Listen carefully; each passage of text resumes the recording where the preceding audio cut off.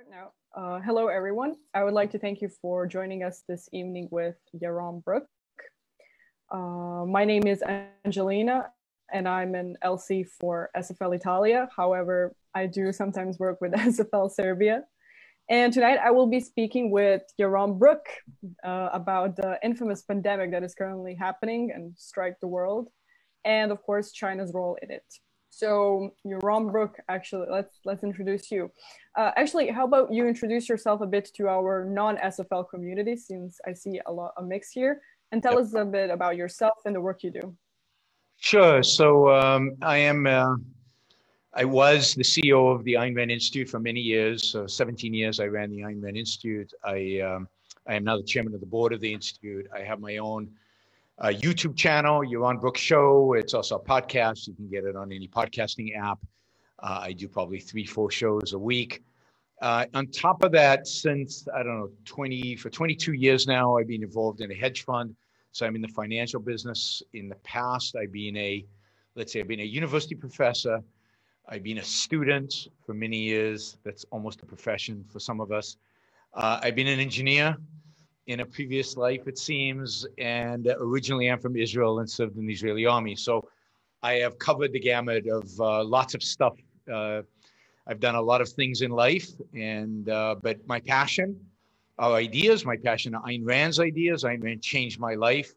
When I was 16, she converted me from a altruistic, collectivistic socialist to an egoistic, individualistic capitalist.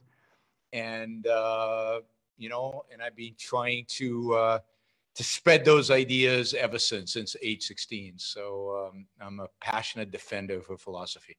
And I love working with ESFL. I think I spoke at the last regional conference you had in Italy. And I've been to Serbia a number of times to give talks, both to ESFL and to other groups in Serbia. And of course, all over other places in Europe. And hope to be able to continue to do that once ESFL conferences start up again, once this pandemic is gone. So right now I'm scheduled to be in Paris in October. So hopefully for the ESFL regional conference in Paris, let's really, really hope, I won't say pray, but let's hope that that actually happens and we get to see each other in person rather than through this Zoom thing, which is wonderful and fantastic. But as you said, I think all of us have some Zoom fatigue. There's definitely Zoom fatigue that is hitting. Yes, so that is who I am, at least a portion of my life. Amazing. A little recommendation to everyone who doesn't know Yaron Brook is pay attention to his podcasts. Ever since I joined SFL and the celebrity movement, I've been following Yaron Brook, and you truly are an inspiration to many of us, and make you start thinking differently about liberty and freedom. If you're ready, let's start with the questions, right? So, Yaron, why don't you set the stage a little bit? I kind of find it useful to begin with a little bit of a scene setter. Where is China right now in terms of to what extent has it returned to normal, and to what extent is the country still very much defined by the COVID-19? So I think China has probably returned to normal more than most countries. Generally, Asia has done much better during this crisis in terms of returning to normal than Europe and the United States. Now, it happened in Asia earlier, but also put aside China, countries like South Korea, Taiwan, Hong Kong, Singapore have dealt with this crisis much better than the Europeans or the Americans have dealt with it. And now South Americans are dealing with it. Unfortunately, none of our countries learned from the exceptional management of this crisis by the South Koreans and the Taiwanese and Hong Kong, Singapore, who all did this very effectively and efficiently. And they're back to pretty much normal. I'd say South Korea, certain things are closed because once in a while there's a spike and they close some clubs because that's where the spike happens, or and the same happens. But even Japan now has returned to normal pretty much. There's in all of these countries, there continues to be voluntary social distancing. And in all of these countries, what's interesting, and maybe one of the aspects that have led to their better performance, In all of these countries, people wear masks anyway, right? If you go to Japan or even China on a regular day, no pandemic, some people are wearing masks in the street. If you've got a little bit of sniffles, if you feel like you might have a cold or flu, the polite thing to do in Asian cultures, it appears, is to wear a mask, not to infect other people. And that probably helped them a lot. In terms of China itself, China, of course, shut down, probably had the most rigid shutdown policies of any country, particularly in Wuhan and Hubei province and Wuhan, the city. And as a consequence, they got control over this virus within a couple of months. And they actually just tested, I mean, only the Chinese can do this. They literally tested every single person in Wuhan, a city of 8 million people. They did it in 10 days. They tested 8 million people. And what they discovered is pretty amazing. They discovered that only 200 people have the virus and that those 200 people are all asymptomatic. And as a consequence of that, I think Wuhan is pretty much open. Other parts of China have pretty much opened. Again, I don't think it's completely open. I think there's voluntary social distancing. And of course, in China, there's always the government looking over your shoulder and monitoring what you're doing. But generally, I think in general sense, China seems to have gotten past this with relatively few deaths and relatively few cases. You know, maybe we don't believe the numbers, but even if we don't believe the numbers, it's still, you know, better on a per capita basis than probably Italy and the United States and some other countries. Is now, you know, if you look at industrial production, it's up, so the economy is returning. Consumption is way down. The economy shrunk by 6.9% in the first quarter. Will probably shrink again in the second quarter. The government just announced that they are doing away with GDP targets, which they've always had or had since the early 1980s, which means that they can't meet the targets. So why have targets when they can't meet them? Which means the economy is still struggling. But I think overall, they are further along in returning to normal than, you know, almost any country in the West. The only countries better than China in that respect are the other Asian countries. I mean, South Korea, Japan again just eliminated its emergency status. Taiwan has been back to normal for a while now. I mean, Taiwan never even have travel bans. I mean, people were still coming in from China for a while, and they did phenomenally well because of their capacity to test and to trace. And you know, Hong Kong is tragic for other reasons, but Hong Kong did very, very well and has returned to much of normalcy post pandemic. So the problems there are more China than they are the pandemic. Right, but in your opinion, what led to this shift from this catastrophe, from this pandemic craze that happened in the world, to this normality, especially in China? There's a lot of debate on very high restrictions, authoritarian regimes and everything. Was that led to this normalization, or people changing sense and having responsibility to each other and to themselves in this? I think two things led to it. Look, authoritarianism works in a restricted, limited sense, right? If I wanted to eliminate all rape in the United States, then I could authoritarianly restrict the male population in the US to have a curfew on men. They can't leave the house unaccompanied by a female, let's say, who knows them, or by a policeman or something. Oh, let's just say they can't leave the house. They have to stay home. And rape will go down. So in the narrow sense, authoritarianism works. It's a disaster. It's horrible. But you can force people to behave. Now, lots of other bad things happen as a consequence, right? If you limited male population to staying home, you're violating their rights. You're eliminating the ability to be happy. You're eliminating the ability to work. You're eliminating their ability to produce and to live, really. But rape will go down. Murder will go down. Crime will go down. So to some extent, the authoritarian measures in China worked. It's not justified what they did. I think it's horrific what they did.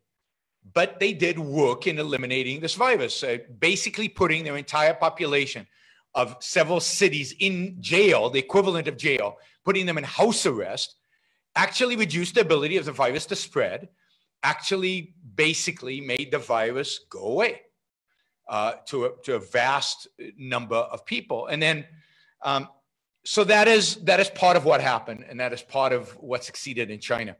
Other countries, again, like South Korea and Taiwan and Hong Kong and Singapore, managed to get rid of the virus without authoritarian measures.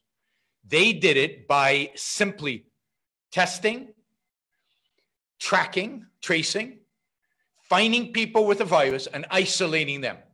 And by doing that, they stopped the exponential spread of it, and they managed it early, they controlled it, and they stopped.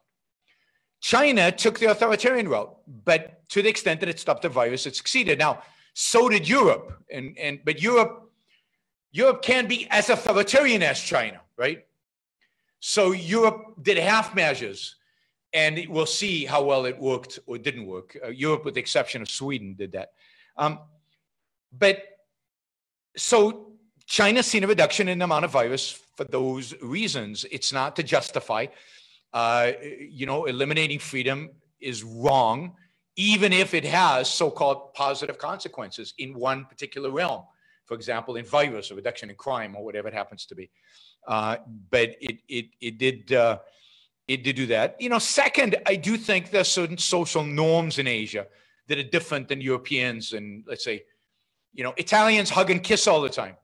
Asians don't. If you go to Japan and you want to shake somebody's hands, they don't shake your hand, they bow. So there's no touching, particularly of strangers, in Japanese culture. And you bow from a distance because you don't want to knock your head, so it has to be a distance. So they're 6 feet away anyway, right? And there's less transmission. They wear, as I said, they wear masks anyway. So for them to wear masks now is normal. They're not cultures in which multi-generations live in one household. Again, like Italy, where sometimes the grandkids, the parents, and the grandparents all live in the same house. In Japan, people live separately. Families are not as close and is not as touchy and is not as, again, mixed up. The United States is somewhere in between. And I think Northern Europe is somewhere in between. And maybe that's why Southern Europe got hit harder, is because of the more social, the more touchy interaction and the kind of households people lived in. In Asia, so Asia is naturally, culturally, is more adept at controlling viruses because there's less interaction, intimate interaction between people in public settings.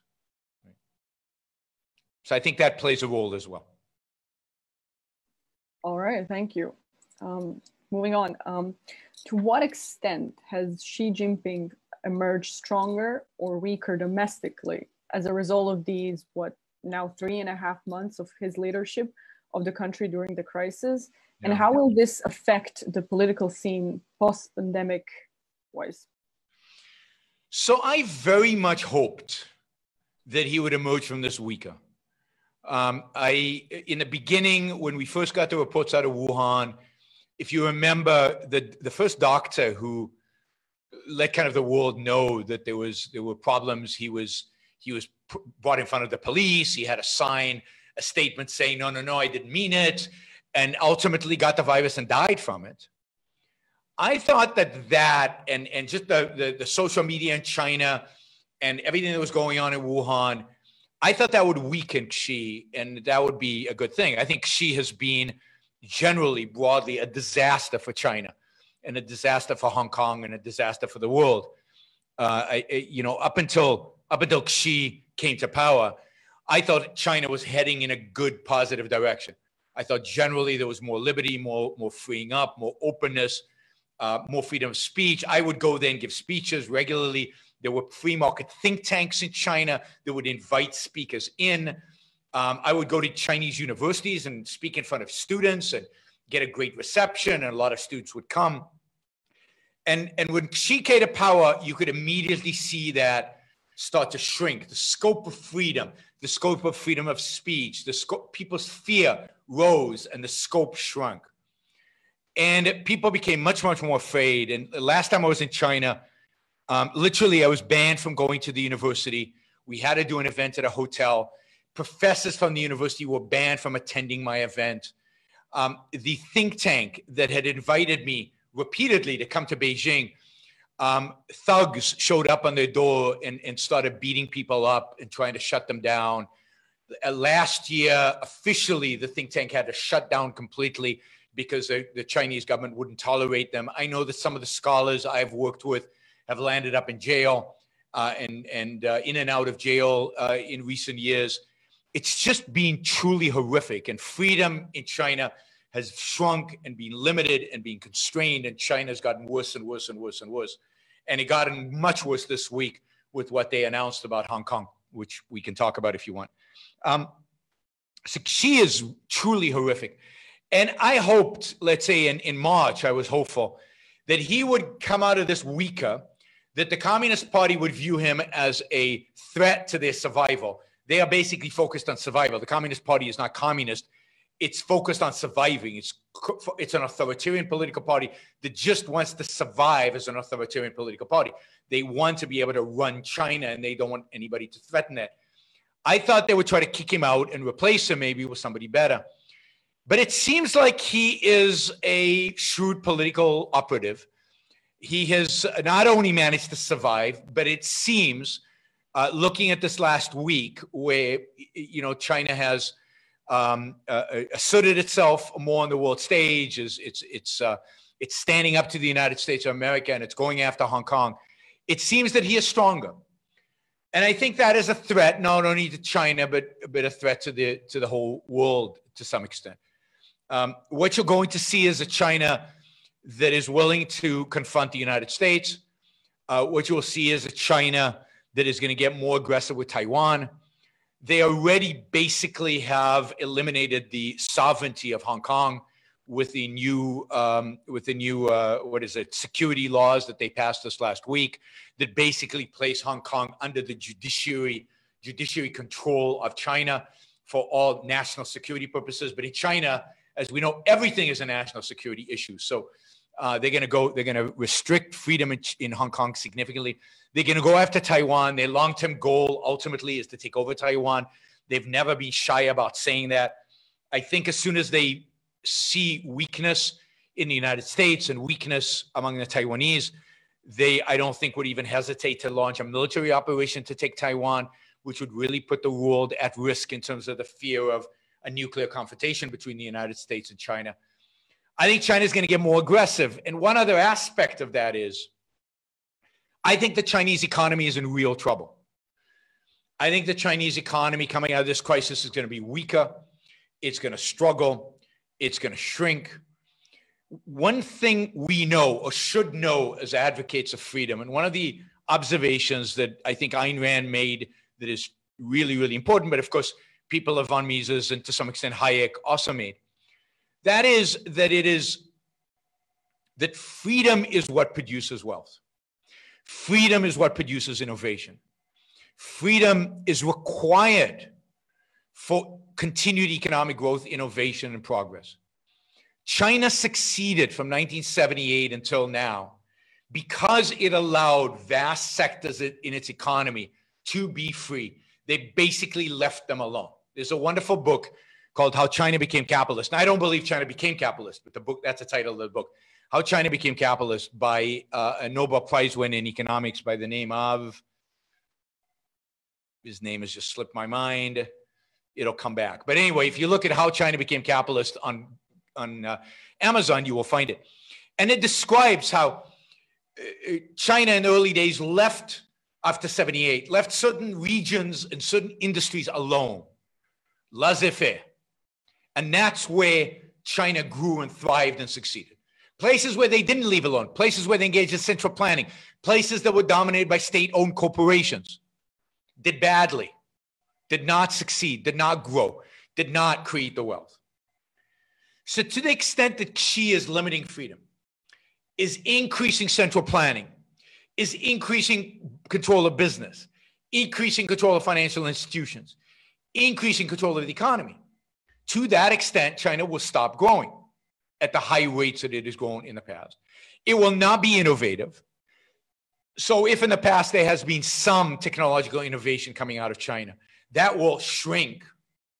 And to the extent that China is going to be isolated more and more from the world, whether it's because Trump raises tariffs, which I'm against, but if Trump raises tariffs, and even the European Union is starting to talk about raising tariffs to China and isolating itself more and more.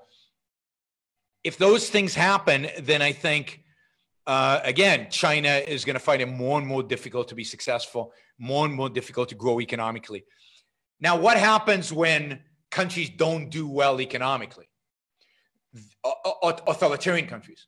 Well, they try to divert their people's attention away from the pain. They try to create threats overseas. We see this with every fascist regime. If things are not going well at home, then you find an enemy over there. Right? And in this case, the enemy could be Japan, the enemy could be Taiwan, the enemy could be the United States of America. But China will try to divert attention from its struggles, from its pain, from its problems economically, by picking on outside forces. And that could become very dangerous. And again, ultimately, the goal is Taiwan. And as everybody kind of pushes their buttons about Taiwan, and at the same time, nobody's really willing to defend Taiwan, right? I mean, Trump is a hero, right? He's flexing his muscles because he left the World Health Organization yesterday. If he really wanted to make a statement, he would open an embassy in Taiwan. But I don't know how many of you know, but the United States does not have an embassy in Taiwan because the United States does not officially recognize Taiwan as a country, as a nation. And it has an embassy in China. So it has an embassy in an authoritarian, dictatorial, barbaric state. But it does not have an embassy in a relatively free country like Taiwan. So if you really wanted to flex muscle and convince the world you were serious about defending freedom and about standing up for freedom, you'd actually open an embassy in Taiwan. But America's a cowardly country, Europe even more so, and we all grovel before the whims of the Chinese. And I very much think that what we are learning from China is that authoritarianism works, and that America and Europe are adopting more and more of Chinese authoritarian methodology. So in that sense, I think I did one of my podcasts and the title was "We're All China Now," and then there's a sense in which we're all adopting Chinese authoritarianism to some extent or another. To that extent, they are winning, and those of us who believe in freedom are losing. So I wanted to add a question, and we've seen China sending aid and its experts, medical resources to numerous of countries, and which one of them is the United States, and applying a sort of soft power on them. Can you comment a bit on that, and what was the main purpose of it? Does China benefit from this, and who benefits from this? Well, it's aimed at not so much the United States, but it's primarily aimed at other countries in the world, whether it's South America, Africa, other Asian countries. And it's basically a PR campaign to say, look, America is weak. Europe is weak. We are the rising power. We are the country you need to reckon with. We are the power you need to pay attention to.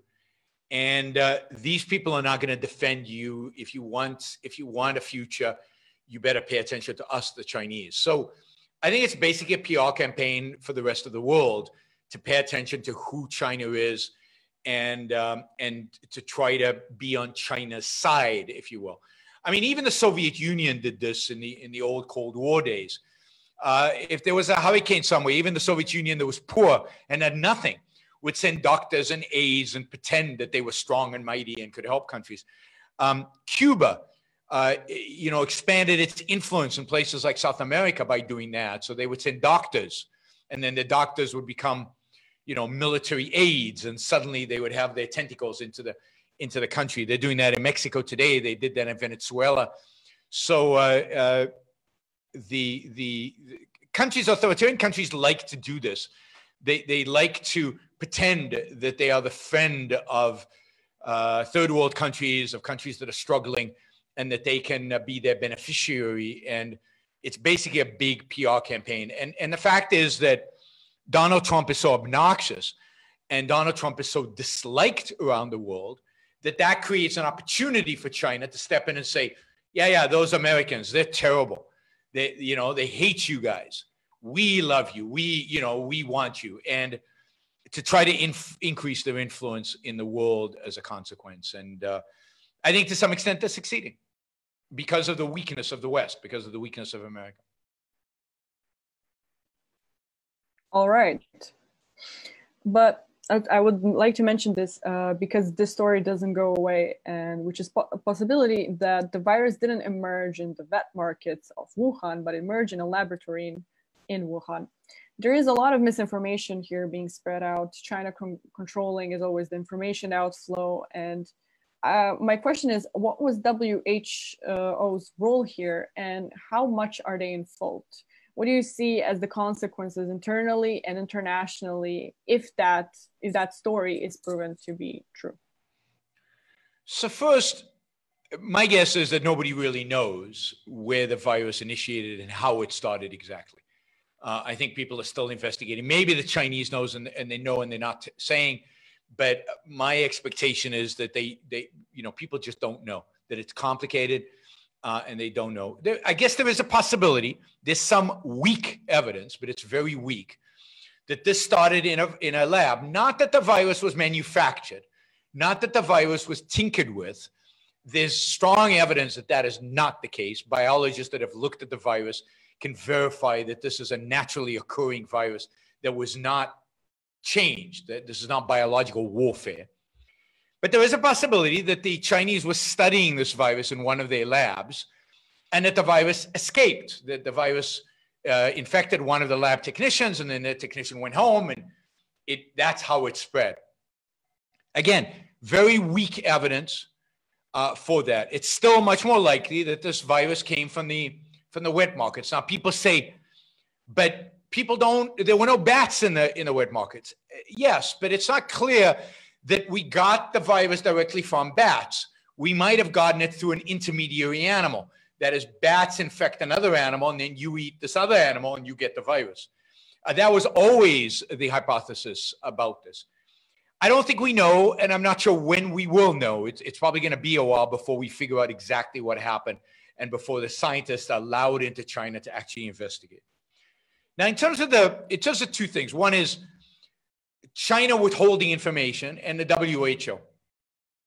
There is no question the Chinese withheld significant amount of information from the beginning of this virus on. In one of my shows, I did a whole timeline of what happened from the end of December through pretty much every week in January, what was known, who knew what, and how much information was withheld. And it's clear that certain local authorities in Wuhan knew that there was a virus, a coronavirus, that it was transmitted from human to human, and they were denying it. They were saying, yes, there's a virus, but there's no evidence of human to human transmission. And that was a lie.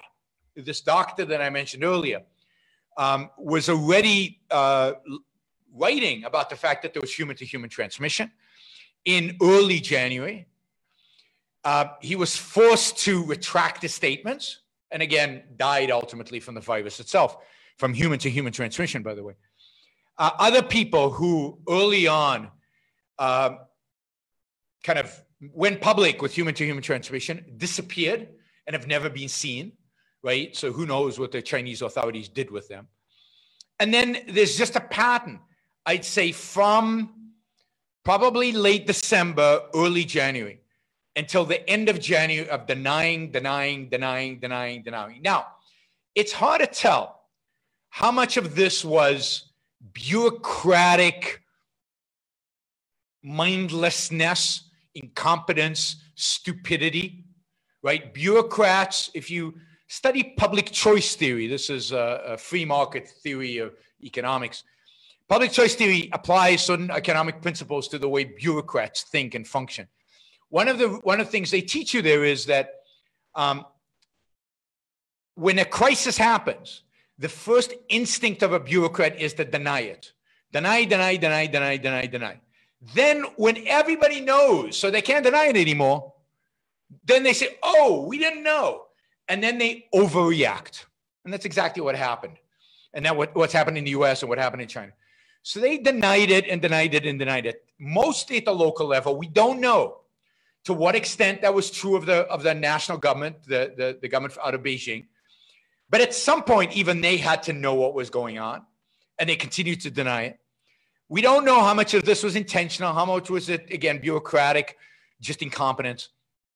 But we know that they were irresponsible in that sense and probably caused a real delay in the ability of Western and other countries to plan. Now, note that the Taiwanese didn't believe the Chinese denials. The Taiwanese who had gotten reports from doctors on the ground that this was at human-to-human transmission started preparing for the virus in early to mid-January. And as a consequence, were way ahead of anybody else in the world. And that's why they've done so well. And it's no accident, by the way, that the vice president of Taiwan is an epidemiologist. So they knew exactly what the science was, and they knew how to deal with it, and they did all the right things. And it's pretty amazing reading about what Taiwan did. But a lot of it has to do with the fact that they did not believe the Chinese because they know that the Chinese government lies. It's shocking that the rest of the world doesn't know that. Now, what about the WHO? The WHO has personnel in China. And the reason they have personnel in China is because many of these viruses, many influenzas start in China. And the WHO, which is responsible for infectious diseases, has to have people in China.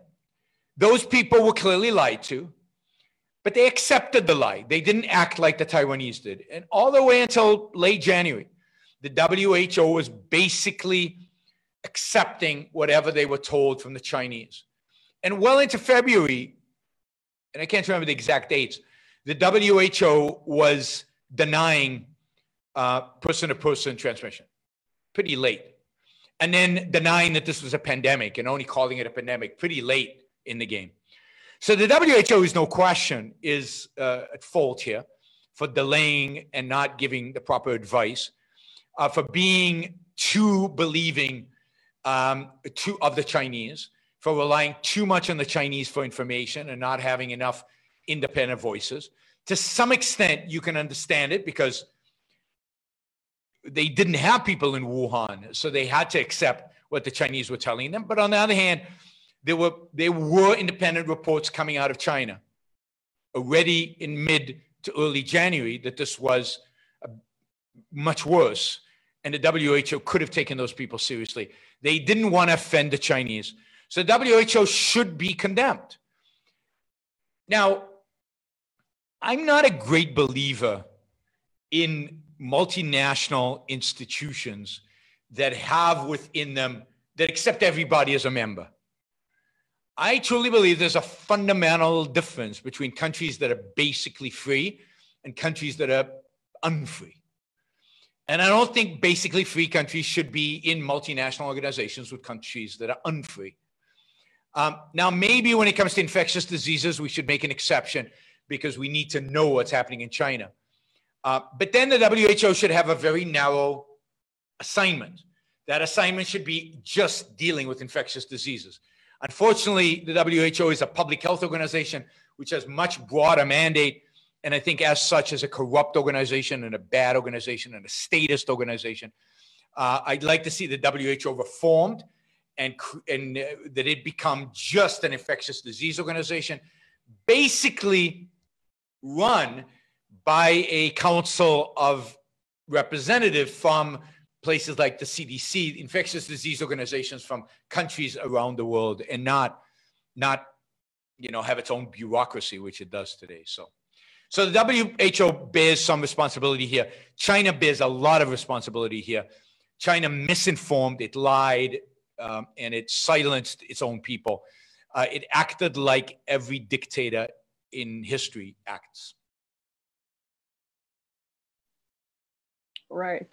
Well, good thing that you mentioned authoritarian China, and I would like to continue. If there was an index of measuring the depth or intensity of authoritarianism in China over the last 3.5 months, to what extent would that index have moved? Like, what has China, to put it bluntly, has an authoritarian China become more authoritarian China in the course of this? And if so, is that likely to endure? Will that become, in your sense, will that become the new normal?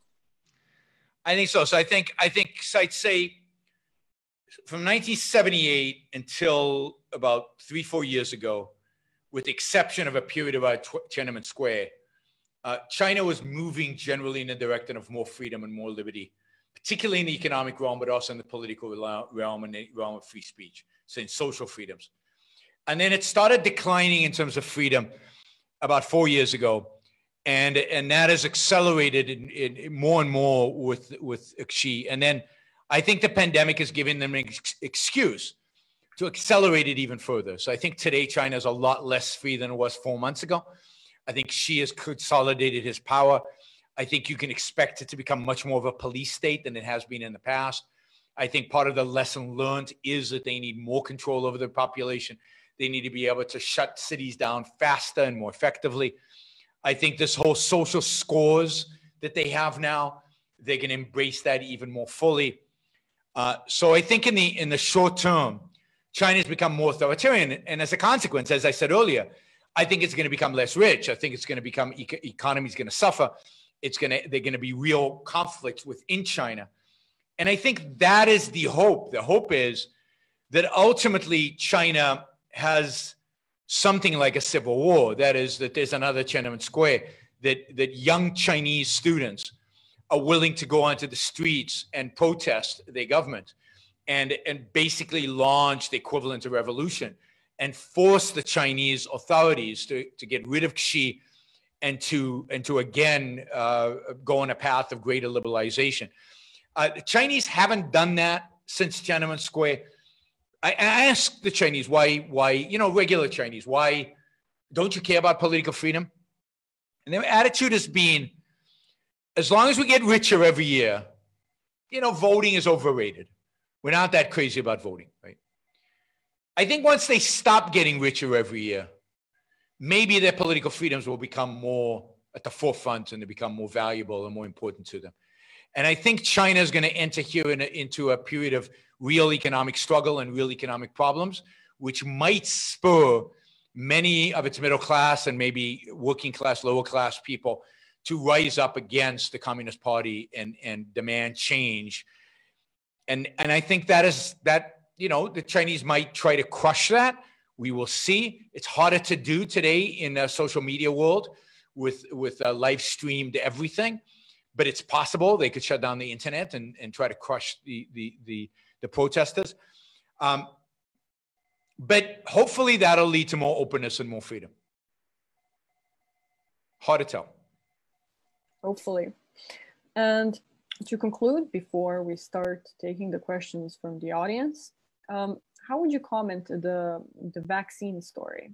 So we've seen many countries, the Israelis, the US, China, trying to make a vaccine. And how feasible is that actually? Where does the budget for this come from? And who will have access to this? Like, what does this vaccine, how does this vaccine differ from the rest of the vaccine that we regularly take? And how do we come to I don't think it's going to be that different. So I don't buy into any of the kind of vaccine conspiracy theories. I think a vaccine is possible, but it's hard. Vaccine production and creation is very, very difficult. It's not easy at all. There are a lot of companies trying. There's a lot of money going into trying to create these vaccines. Some of that money is venture capital money. Some of that money is public company money, so money that companies have raised in the public markets. And a big chunk of that money is government money. I know that the US government has given a number of companies billions of dollars to try to help develop vaccine and guarantee that it gets a supply when the vaccine becomes available. I think in Israel, there are 2 or 3 different companies mostly, some of them funded by the Israeli government, some of them funded by venture capital, by private markets. I think in Europe, in the UK, certainly, there are a number of vaccine companies. And then China has a active vaccine program and trying to make vaccines. I think the challenge primarily is a scientific challenge. We've never had a vaccine for coronavirus. Coronaviruses are very difficult to vaccinate against. But there's never been this kind of global effort to try to create a vaccine. We've tried to create vaccines against AIDS, and we've never had a vaccine against AIDS in spite of decades of effort, which is interesting.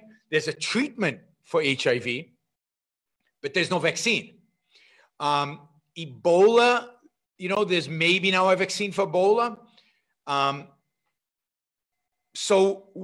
But it took like 5 years or 6 years to develop it.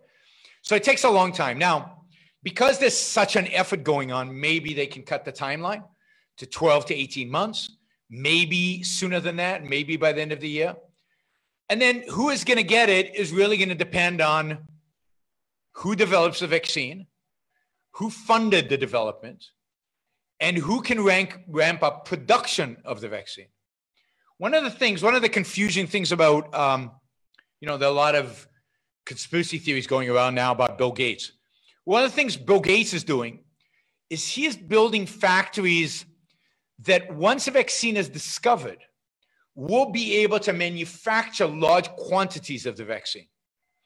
So he is backing companies that are building these factories, not that he's building them, so that whoever develops a vaccine, they would license the vaccine from that company and produce the vaccine in large quantities.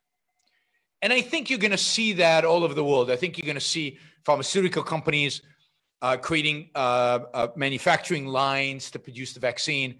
So whoever discovers it first is going to then license the vaccine to a bunch of manufacturing companies so that we can spread the vaccination around the world. So I think a lot of people will have access to the vaccine. I think this will be a massive effort. I hope countries don't mandate that people take the vaccine, because there's absolutely no reason to mandate it. But I hope the vaccine is safe. I mean, one of the risks in rushing the development of vaccine is that we don't take all the precautions that are necessary to produce something that's safe. So I hope we do it safely, and then we can mass produce it, and then people get, if China is the first country to develop a vaccine, will they license it, right? Particularly if they're in the middle of a trade war with the United States or in the middle of something else with the United States. All hard to tell. If the United States develops a vaccine, would Donald Trump block the licensing of that vaccine to China? Who knows? It's Donald Trump, so you have no idea what he's going to do. So the geopolitical struggles around this are going to continue. But I do believe that once a vaccine is discovered, it will be available. It'll be available globally and fairly quickly. It's the discovery that is slow and difficult.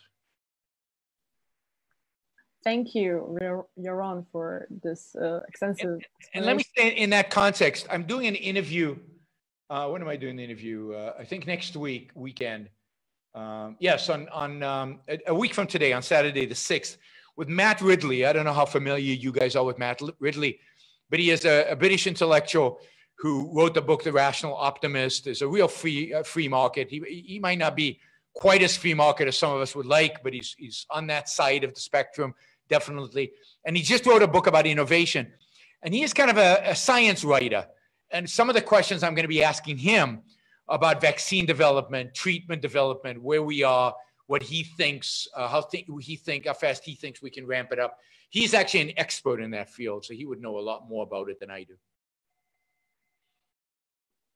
All right, well, thank you. Now we know.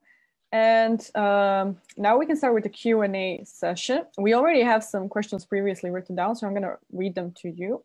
Anybody of the people that wrote, you can tune in. So here the question is from Nikos. Why, after decades of relative liberalization, has China decided to go back to more authoritarianism in the last 5-6 years? Would Yaron still be comfortable giving talks in China today? So I think the reason is that I think the Chinese Communist Party figured out that if they continued on the current path, they would ultimately lose power. That the current path was definitely leading them to granting more power to the people, granting more power to markets, granting more power to people advocating for ultimately political liberalization. And I think they got scared.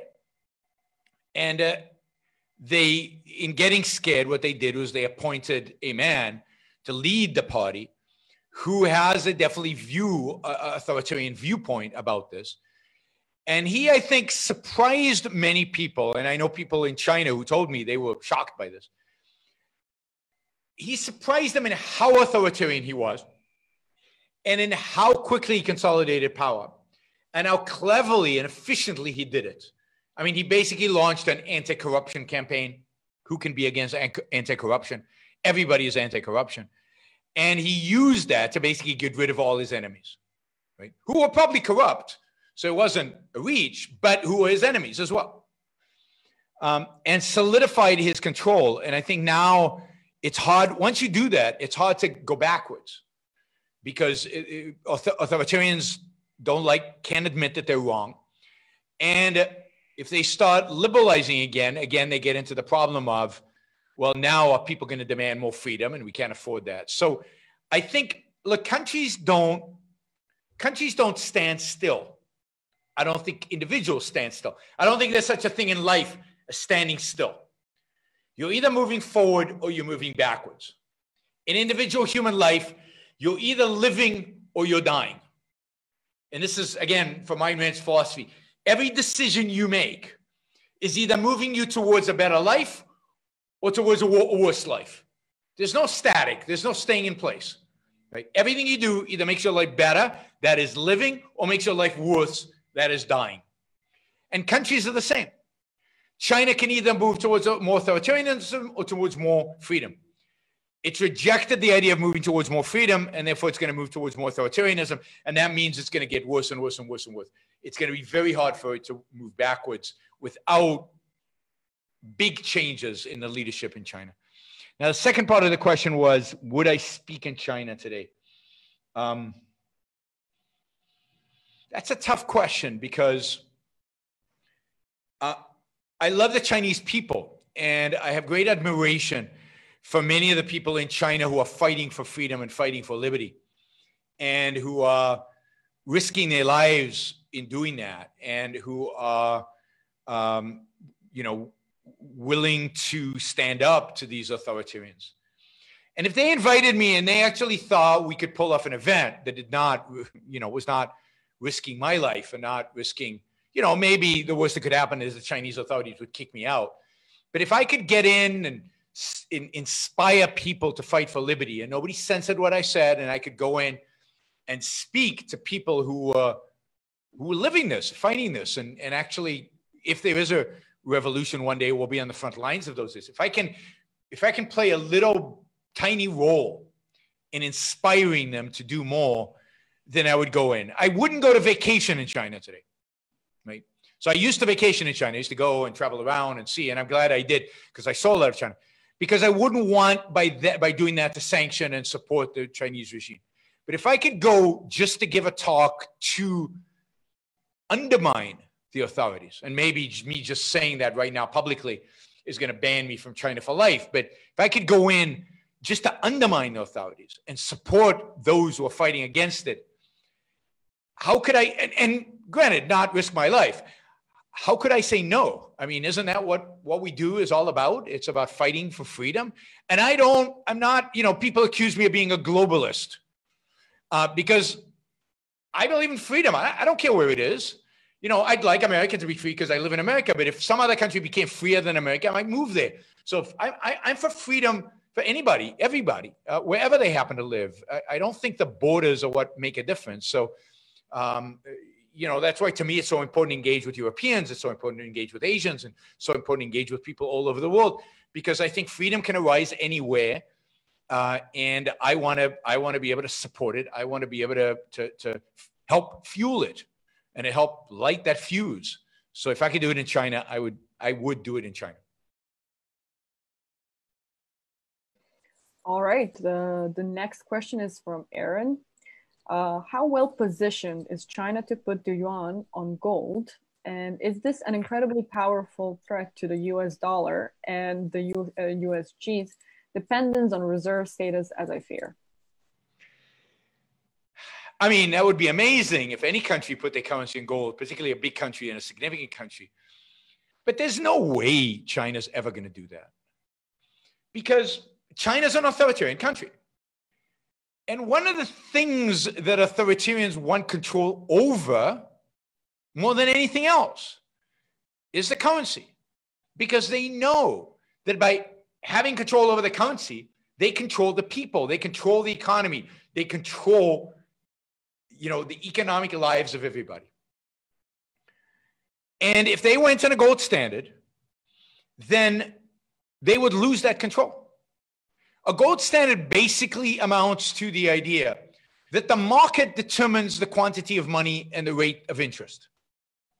Not central bankers, not authoritarians, not governments, not politicians, not treasury secretaries, but the market. Now, that is a massive step towards liberty and freedom. No way is China going to take that step. It would mean that it is giving up control over the most valuable tool they have to control the marketplace. It's just not going to happen. It's a nice libertarian fantasy, but it ain't happening. Now, could they do it? Sure, anybody could do it. You'd have to do it smartly. You'd have to think about how to actually transition. I don't think it's an issue of reserves. It really is just an issue of commitment and some economic thinking about how to actually activate the process. But they won't do it because it means giving up massive amounts of control. Right. The next question comes from Dennis. Dennis, wow, you've sent quite a few questions. Let's see if we can cram them all in one. Although we don't support Trump as such, is it completely okay to ignore Trump's concerns and WHO's inaction, misinformation, and siding with the Chinese authoritarian regime? That would be the first one. And the second one... let's do one at a time. One at a time, yes. I won't remember them. No, I mean, I don't think we should ignore the WHO, what they've done. I said this. I think the WHO should be restructured and redone. But it is hypocritical of Trump or any American to withdraw from the WHO and stay in the UN, to withdraw from the WHO and not recognize Taiwan. But yeah, I would support the United States withdrawing from the WHO and trying to establish a truly international infectious disease agency that was committed to fighting infectious diseases and providing real information. I mean, there's no question that the WHO should and must pay for the fact that they towed the Chinese line too much. Now, I don't think they provided misinformation. I don't think they lied. I just think they weighted the information they got from the Chinese government more than they weighted the information they got from other actors, from independent researchers and from Taiwanese doctors. And that is amounted to misinformation, but it's not like they lied purposefully.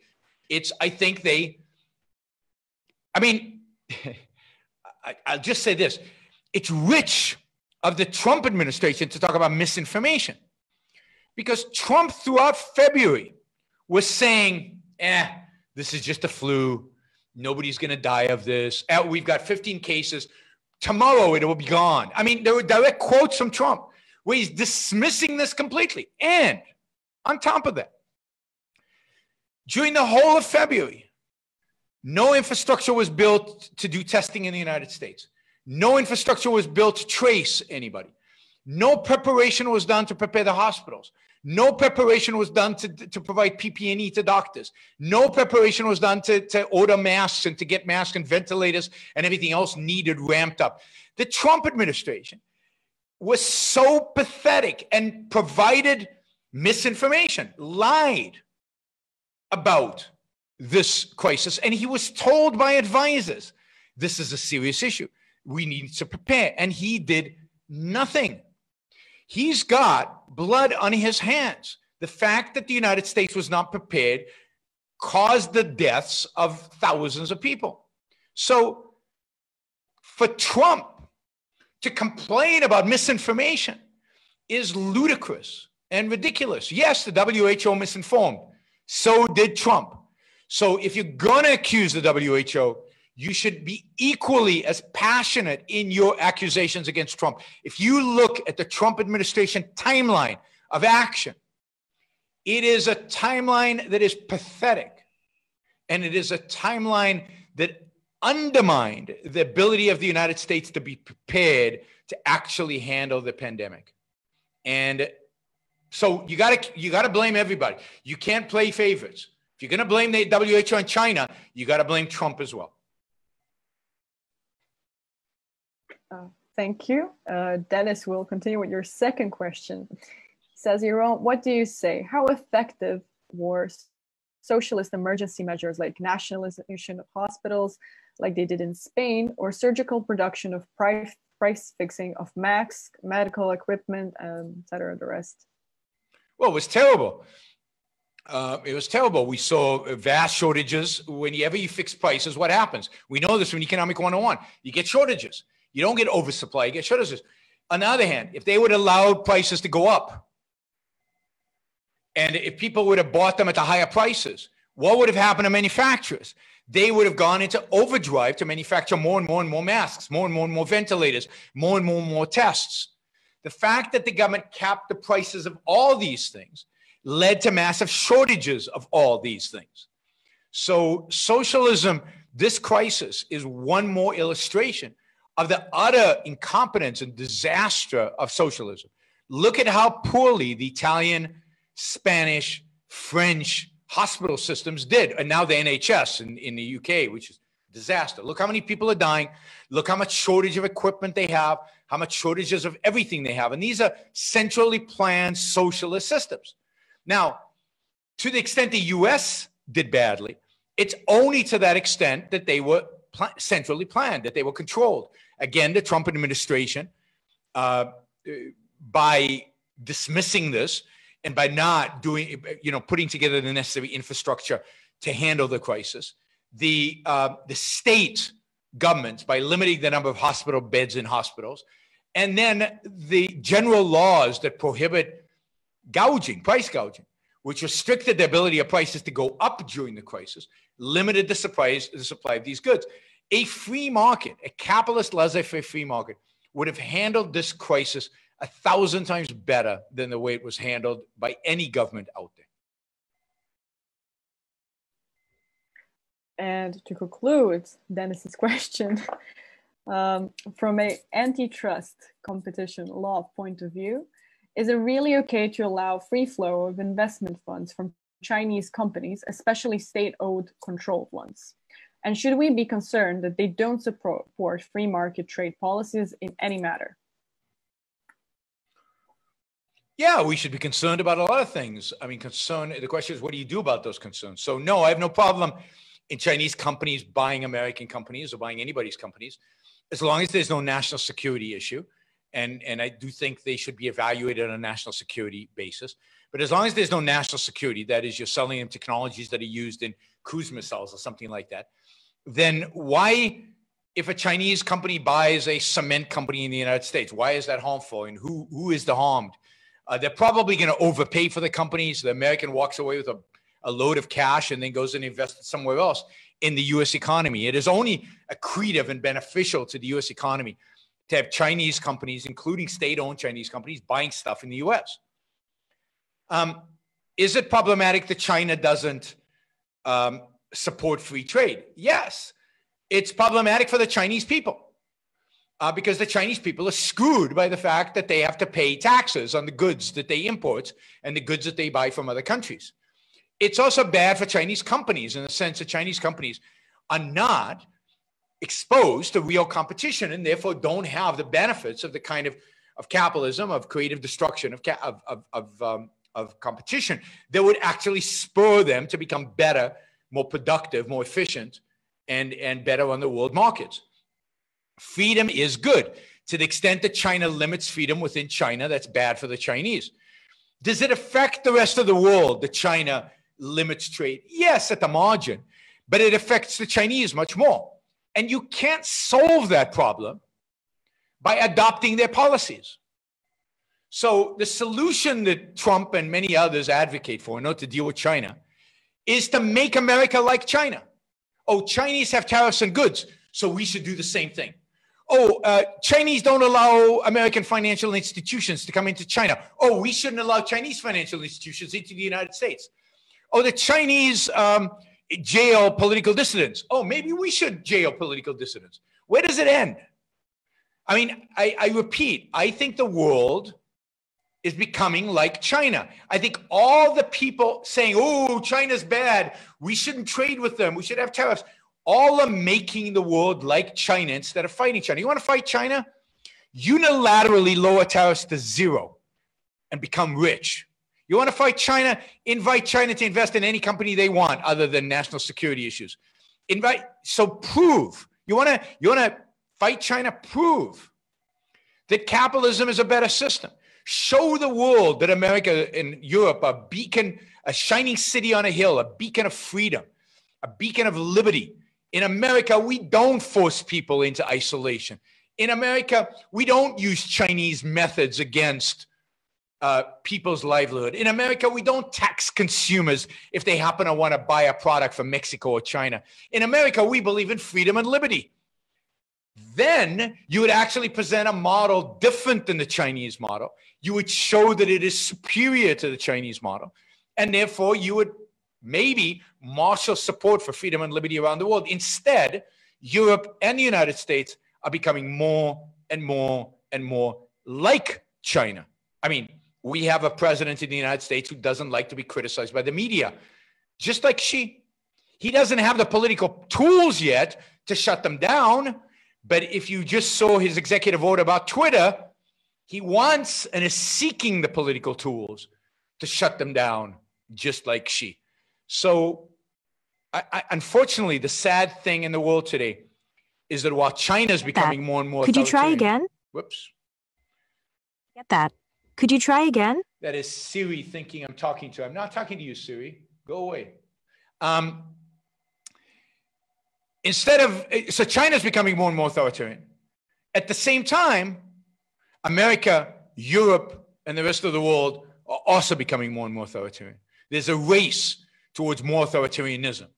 And that is what is really scary. The European Union is becoming more authoritarian and more wants to dictate the way people live their lives. And Washington is becoming more and more authoritarian.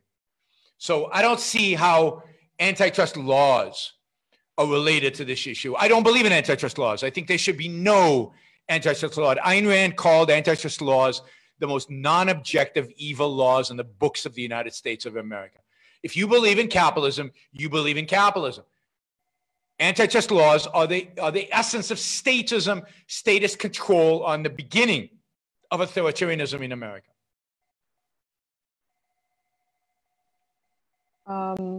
Seeing that that we have a lot of new questions coming up and little time, let's just answer the last three, and we have one on Facebook. So from Harshal, it says, some nations like India also medically aided other nations. Do they want to make benefits from it and pretend themselves as strong nations? Well, that's part of it. Part of it is they want to look altruistic. They want to look like they care. And because they get moral credit for that, not only within their own country. So part of it is within their own country. People think, oh, this is a good government. They care about the world, but also in other countries. So it's part of this effort to be altruistic and appear to other countries as being caring and also more powerful. That is, a country that can help other countries is powerful. And there's certainly a competition between India and China. China's richer right now, but India will pass China in terms of number of people. That is, India will become the largest country by population soon in the world. And India has ambitions to be richer than China. And India is the largest democracy in the world. And, India wants to exert a certain influence out there in the world. And yes, I think all these supposedly altruistic actions are attempts by these governments to influence and project strength and wealth.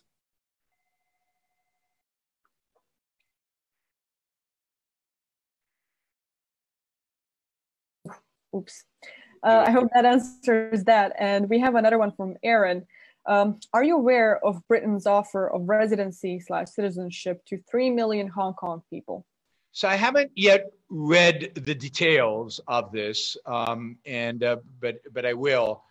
To the extent that that's true, I think it's wonderful. I wonder why it's only 3 million and not 7 million. It seems a little discriminatory there. There's 7.5 million people who live in Hong Kong. Why not offer them all British citizenship? I think that would be even more generous and better and more consistent with liberty and freedom. But I think it's wonderful. I mean, yeah, I mean, can you think of more industrious, more hardworking, more pro-freedom people? Think about all the people who've been demonstrating in the streets for over a year now in Hong Kong. Don't you want them in Europe? Don't you want them in the UK? Shouldn't we want them in the United States? I mean, every free country in the world right now should basically offer citizenship to every single citizen of Hong Kong. I mean, that would send a statement. Thanks, Aaron. I just thought of this idea. That would send a great statement. Imagine if the United States tomorrow said, to combat what the Chinese are doing, we are going to offer citizenship to every citizen of Hong Kong. And if France did it, and Switzerland did it, and the UK did it, wow. I mean, that would send a message. It would send a message of support. It would send, and it would also reflect real values, because these people are, why wouldn't I want them in my community and in my country? So I think it's terrific. I only wish Britain would expand it beyond the 3 million. And to conclude this wonderful interview with the last question, which is from our SFL staffer, Nazlichan. She asked us, is it fair to call China's industrial age as a time of freedom? They were mostly implementing state-subsidized mercantilism.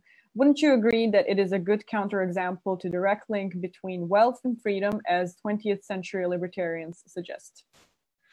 So no, I actually don't think most of what they did was mercantilist.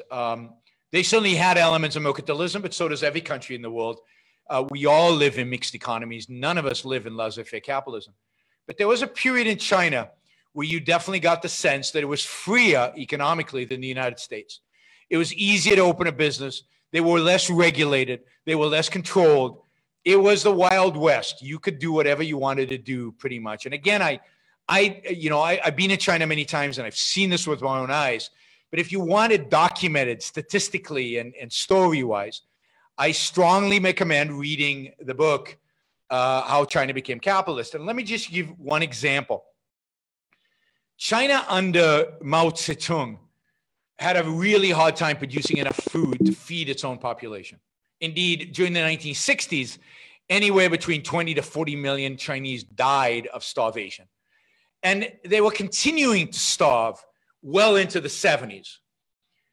And when Mao Zedong died in 78, this was still the case. And it's a true story of a village. You can find this online. There's a village in China, and the village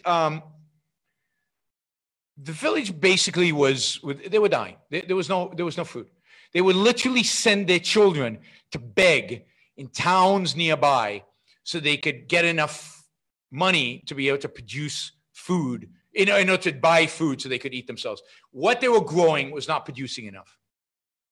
And they got together at a town meeting. This is a true story. And they said, look, we can't go on like this. This is, let's try something new. Let's try something we really haven't done since the 1930s. You over there, you pretend that piece of land is yours. And anything you grow above and beyond what the Communist Party takes, you get to sell out there in the black market or whatever, and you get to keep the difference. And you own that piece and you own that piece. They basically created private property. Now, it wasn't private property in the sense that any court will protect it, because the courts wouldn't have protected it. But it was pseudo-private property. Everybody behaved like they had their own piece of land and they cultivated it. The next year, production of agricultural products in that village went up sevenfold, times 7. They produced 7 times more. They were suddenly one of the most productive villages in all of China.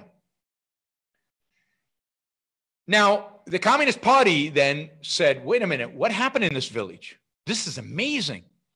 We should send people to investigate, and maybe we can get other villages to do the same thing. So they sent people to investigate, because all this was secret, of course. And they interrogated the villages. And soon enough, they discovered what the villages had done. And the local authorities basically wanted to kill everybody. That was their solution. We can't let this out. We can't let people find out that they produced 7 times as much because they instituted capitalist free, private property. And Deng Xiaoping, to his credit, Deng Xiaoping was a monster, but he had some good spots, I guess. To his credit, said, no, don't do that. We're no longer ideologically communist. If this works, this is amazing. We could solve our food problem. Instead of killing them, we're going to try this in another village and see if it works over there. And they went and they tried it in another village. And that village produced a lot more food as well. And then they said, okay, so it looks like this private property thing works for agriculture. Let's unleash it. Now, they never literally gave the farmers deeds on the land, real contracts, real property rights.